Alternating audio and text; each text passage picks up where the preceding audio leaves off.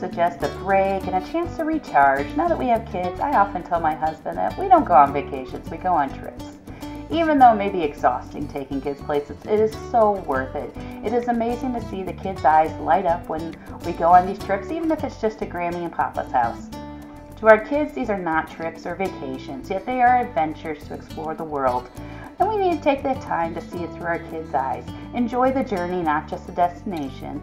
Enjoy the experience as our kids do, and make those memories. Try new things, and get out there and explore. Even if you're doing a staycation, there are plenty of things to explore at home. Here is a fun book about going on vacation and embracing new and different things. It reminds us the joy of exploring, while at the same time make us appreciate home too.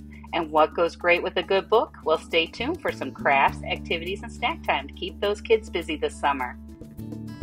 But first, make sure to hit that subscribe button so you can know about all the fun activities coming up. And if there's a book or a topic that you'd like a video on, put it in the comment section below. Also, leave a comment if you're looking for playdate ideas, birthday party themes, or homeschooling ideas. We love to see your kids' creations, so check out our Facebook page and post your pictures there.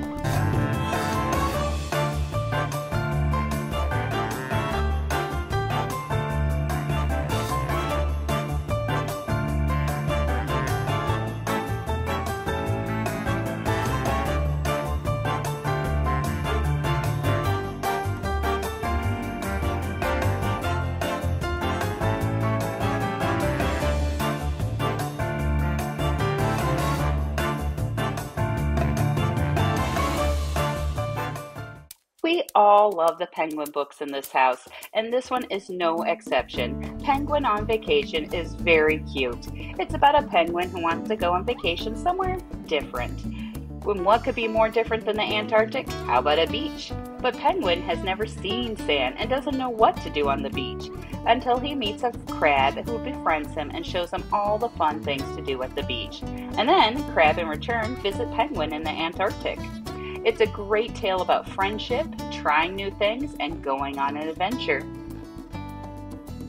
It's craft time, and your kids are just going to love these adorable penguin and crab duo here.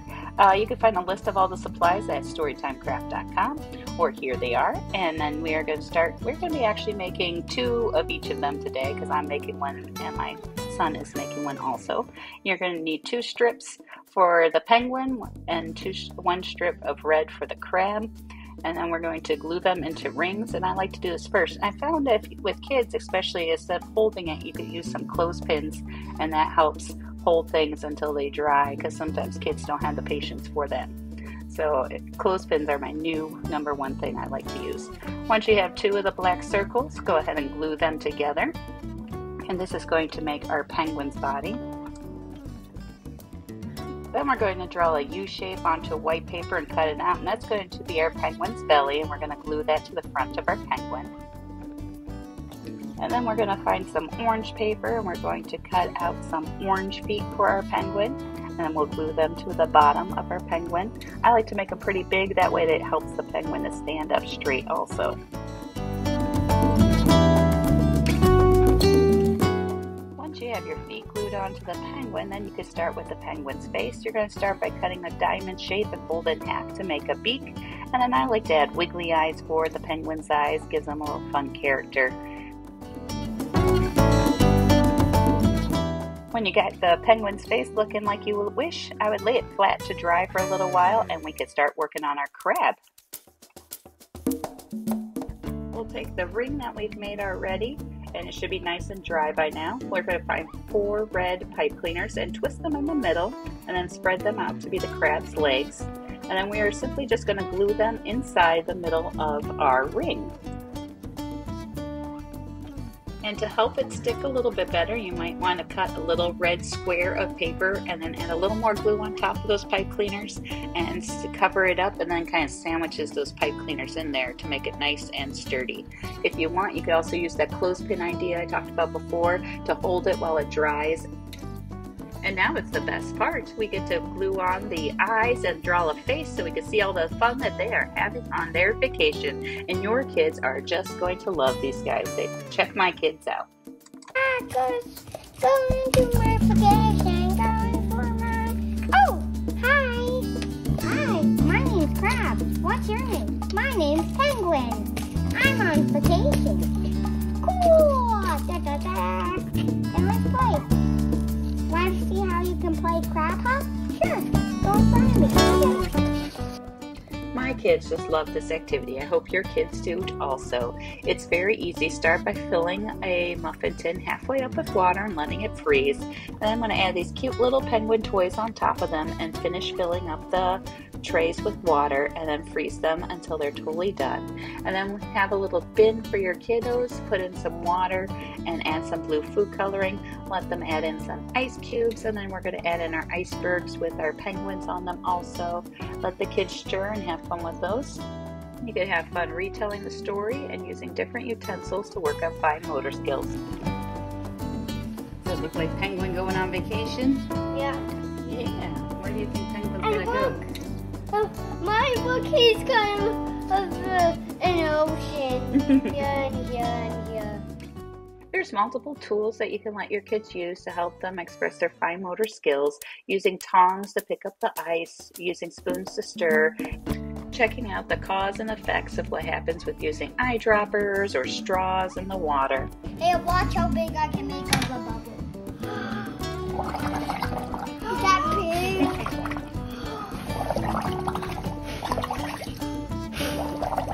Was that big?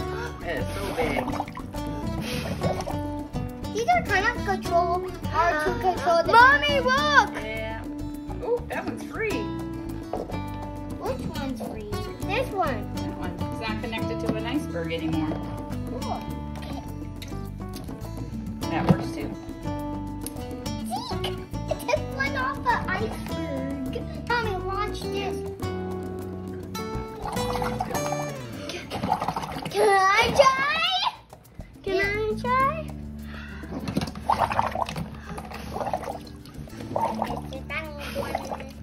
Okay, I'm ready to build our snack.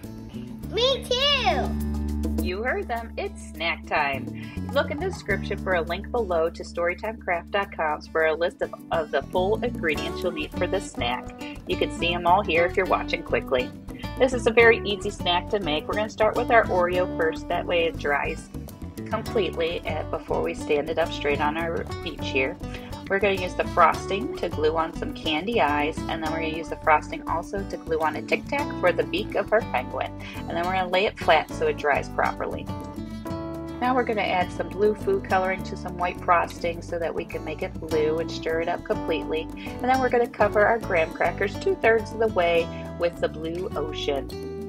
And what does our ocean need? Why, some fish. I like to use the cupcake goldfish for this part, and I added 3 of them to my ocean. You can have them swimming in all directions. Now it's time to add our penguin to the beach, so let's start with some of the frosting that we're going to use to stick down our pretzel, and then we're going to add a little bit more frosting to our pretzel so that we can stick our penguin standing straight up on his feet. And you might have to hold them for a little while for it to stay because they sometimes fall down, but they will stay eventually.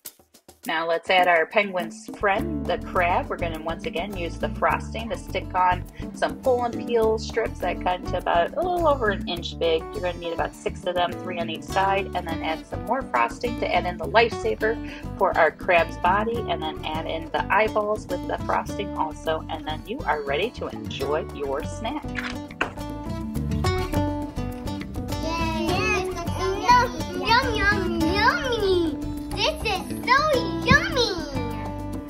Look, I ate the ocean.